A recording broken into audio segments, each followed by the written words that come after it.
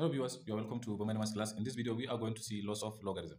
So according to the laws, law number 1 is saying if you have log m n base a, this is multiplication between m and n. According to the law, you are going to separate log m base a alone, then plus log n base a alone. That is log m, this m with the base a, then plus log n base a. So this is first law of logarithm, which is called multiplication law. Then we have the second law, which is called division law. If you have log m over n base a, according to laws of logarithm, you are going to take log m base a. Now instead of division, now you convert it to subtraction, minus log n base a. This is the second law of logarithm, which is called division law. So when it is multiplication, you change it to addition. When it is division, you change it to subtraction. Then we have another law, which is law number 3.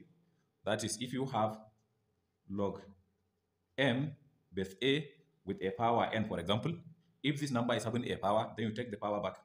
This is the same as you take n back, then you have n, then you have log m base a. So this is the third law of logarithm, which is called power law. So we have another law. That is law number 4.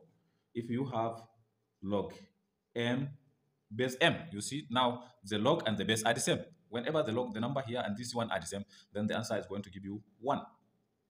This is according to laws of logarithm. If the number and the base are the same, the answer is always 1. Then law number 5 is saying if you have log 1 base m, if it is log 1, no matter what the base is, then the answer is going to be 0. Then law number 6 is saying if you have log m base n power a. So now the base here is having a power. So according to the law, you are going to take this a back here, the reciprocal of the power, that is 1 over a. You take 1 over a, then log m base n.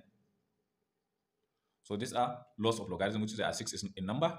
In our next video, inshallah, we are going to start solving problems. Thank you.